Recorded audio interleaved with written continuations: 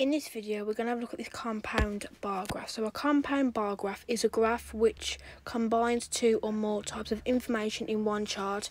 It can also compare different quantities. A compound bar graph is a type of bar graph where columns can be split into sections to show breakdown of data. So a compound bar graph is basically like two or more types of values of representing information. I'll give you more examples.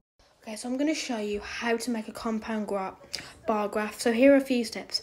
Step 1, set the totals for the data for each year. Draw vertical axis Y to represent dependent variable. Step 3 is to draw horizontally axis to represent independent variable. Step 4, label both axes using suitable scale.